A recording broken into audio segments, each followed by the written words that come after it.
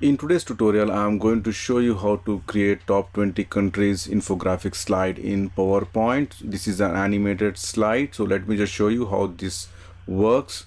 So when I click, you can see here it started moving.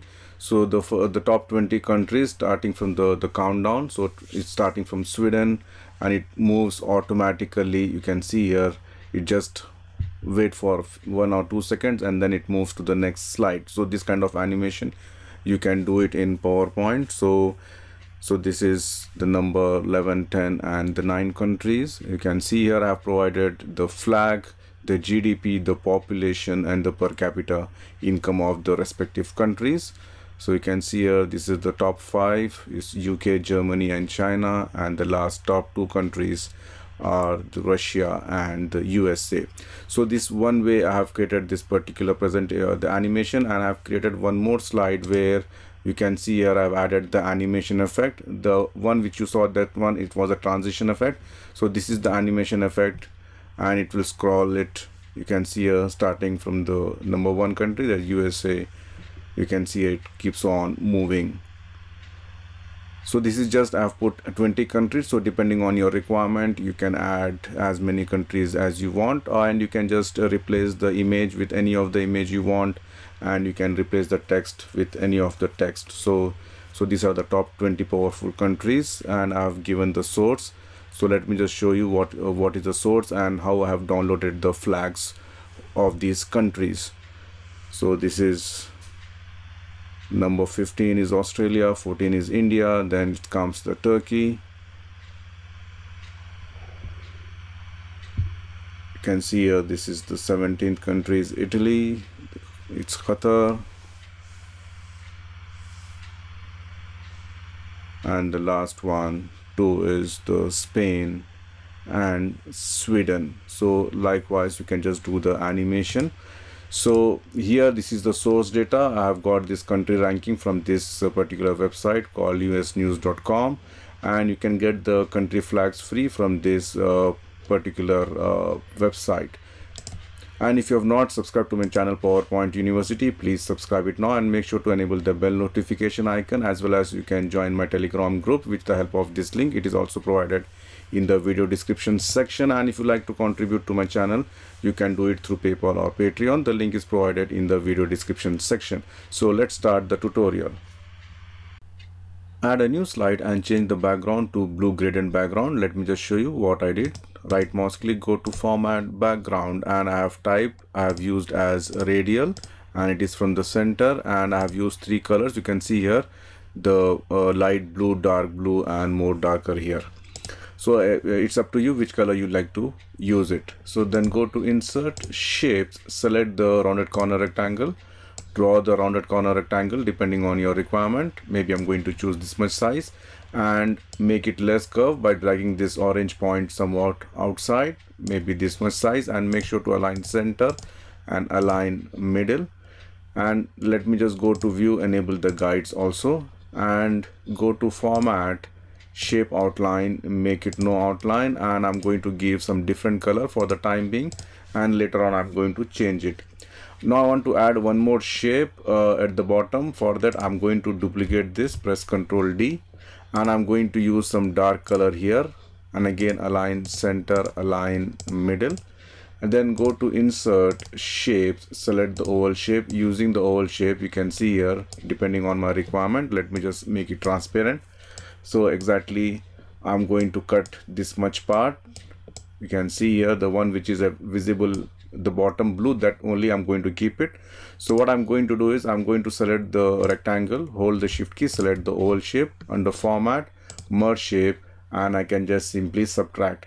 And remember, this particular feature available only in the latest version of PowerPoint. It is not there in 2007, and in 2010 you need to enable it, but fragment is missing there. Okay, so let me just subtract it, and again depending on my requirement I can just change the color, maybe somewhat darker. That's maybe this color, or we can choose the color also later on. Then what I'm going to do, I'm going to give some glossy effect for this, some glass effect kind of thing. So for that I'm going to select this maybe I can just make it a white color, increase the transparency, something like this, and then go to the line. I'm going to select the gradient line, and gradient line I'm going to use one stop, I'm going to use a white color. Then another stop, I can choose some black or blue. Again, I'm going to choose white color, and maybe again I can give some gray color. Some different color combinations we can give, and increase the width. You can see here, increase the width, and you can just change the direction, whichever direction you need, so you get a kind of shadow effect or the glass effect. If the black is more visible, then I can just make it, instead of black I can make it maybe blue only. So depending on the requirements, you can add like this. I'm going to add one more shape here. So what I'm going to do is I'm just going to select this, press Ctrl D. You can see here, maybe shape outline, I can make it no outline, and I'm going to select this, press Ctrl D and bring it here exactly. Then only the top part which is visible I'm going to keep it, and the one at the bottom I'm going to remove it. So again, I'm going to select the white rectangle, hold the shift key, select this shape, under format, merge shape, I can subtract it. Okay, and then if you want, you can give it more white, or you can increase the transparency, it's up to you. So, and then I'm just going to put it here exactly. So this is the place where I'm going to add the images of the flags. Okay, now if you want to add one more kind of a glass effect, again let me just duplicate this. You can see here, go to insert shape, select the oval shape, draw the oval shape, maybe this much size. I'm going to, just a minute, let me just make it transparent. You can see here I can just increase it, so maybe this much part only I'm going to keep it, or I can just make it more,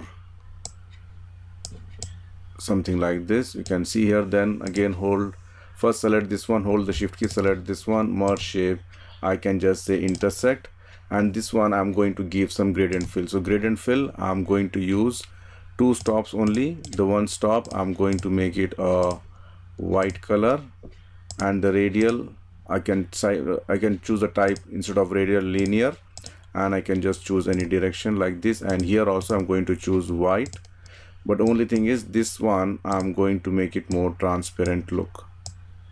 So, and when I bring it here, it looks something like this, and I can just move it something like this, you know.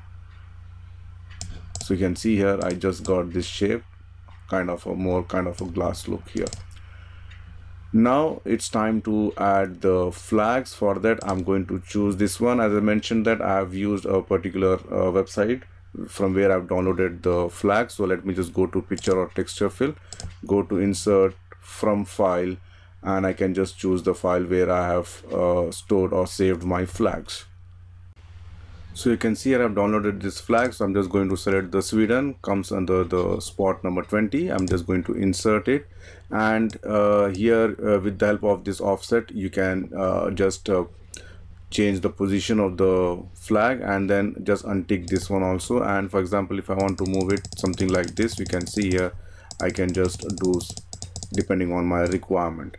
And then I'm going to add the position here. So go to insert text box, I'm going to type 20. It depends on your requirement whether you want to make it from 50 or whatever. So again, center line, and I'm going to choose a font called Roboto, make it bold, increase the size. If you want, you can give some different color also, you can see here, and then you can insert the country name at the bottom, and I'm going to type Sweden. Again, I'm going to choose the same font, Roboto,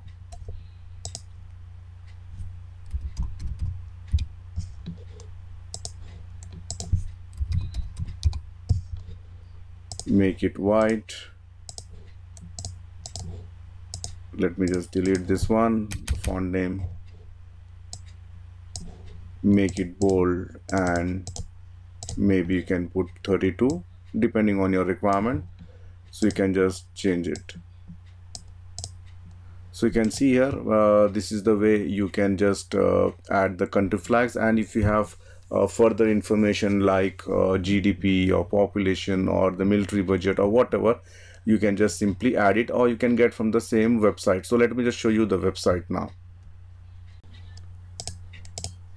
So these are the, you can see these are the top 20 countries. It's more here. I've just taken top 20. So the top 20 starts from here. So I'm just going to copy this. You can see here, simply Control C, come to the PowerPoint, right mouse click, and you can choose this one, use destination theme. Okay, and here I'm just going to make this as white font. You can see here this one. All right, and then reduce the size and put it here, something like this. All right, let me just go to view, remove the guide. So this is the Sweden is ready. I'm just going to move this here. You can see here, then press Control D. You can add one more country, again Control D. So 3 more countries you can add in one slide. So let me just put it at the right place, and then you can just simply go and change to 19. This is 18. And then what I'm going to do is very simple. I'm just going to choose this, go here. For example, for me the country is next is Spain. After Spain it's Qatar. So let me just go back here. I can just say this one is Spain and this is Qatar. All right, and then for me I can just have already the flag, so I can just go here and simply choose the flag of Spain. So the flag of Spain is somewhere where it is here. All right, so this is the Spain flag and I'm going to choose this one. Again, this flag I'm going to choose the Qatar one. So like this, you can see here. And the flags also, it's very easy. Let me just show you. You can go here. I've provided the link. If you want, for example, if you're looking for the flag of say Saudi Arabia, you can just click it here and you've got 3 different styles. You can see here whichever style. So I've just chosen this one. Just right mouse click, save flag as, and you can save it in your PC. All right, so this way you can just do it. So whichever flag, you have got all the country flags here. You can see here, but from this particular side. So what you can do is, depending on the, you can just go to the website and just replace the text which is provided in the website. So now I'm going to select this slide, duplicate this one. Now I'm going to add another 3 countries. So this is starting from 17, 16 and 15. All right, and now I have to go to the website and I have to just check which are the other 3 countries. It's Italy, it's Turkey, and it's Australia. So I'm just going to come here. I'm going to change it.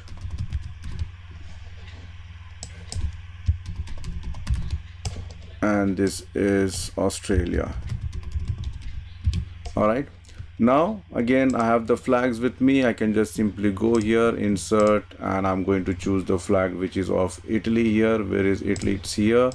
Then I'm going to choose the font which is of here. Where's Turkey? Here it is. And then here it's Australia. So I'm just going to choose the font which is, sorry, the flag which is of Australia. Australia is here. So you can see here. So it's done. Now what happened, what I can do is I can right mouse click, again duplicate the slide, sorry, not delete, again I can duplicate the slide, and then I'm going to just make it to 14, say 13 and 12, and then go to the website and change the countries and their flags and the data respectively. So I've changed the country, India, Switzerland, Canada. Now I'm going to use the transition effect. So I'm going to select the first slide. So assume that this is our title slide and then this is our first slide. So what I'm going to do is go to the transition, scroll it down, and I'm going to use this called pan. I don't know whether it is available in the older version of PowerPoint or not, but I'm just going to choose this one. You can see here pan, instead of going this one, I want this to go to right, something like this. You can see here, and again I'm going to select this 2 also, and I'm going to use the same pan and make it move to right. All right, so then what you can do is I can just select all these 3, and here you can just adjust the settings, how frequently, what the duration this particular slide has to move. So I can just make it, maybe I can say 3.5 or 4 or whatever. And then here if you want at mouse click or after a particular duration, so I'm just going to say this should go after say immediately once it show the data, it should go to the next. So let me just show you now. So if I just play, this is on click, see slowly this country comes, and then you can see here, and then the last one 14, 13 and 12. So this way you can just change the settings. So it's up to you how what's the duration you need, and after how much time the slide has to go to the next slide. So this is the simplest way you can do the animation. And I have made one more animation. For example, if you don't have this effect, what you can do is, you can see here, let me just zoom out, sorry, and I have just placed all the whatever I did here, I have just placed it here, you can see here, and I've grouped it. Then what I did, there's no animation here, go to the animations, let me just enable the animation pane, and you can see here I've just used the motion path, which is, you can see here the left motion path I have used, and the timings I have given duration as 1 minute 30 seconds, and you can just use the smooth end like that. So let me just show you how it works here. When I do a slideshow, when I click, it will start slowly moving, you can see here.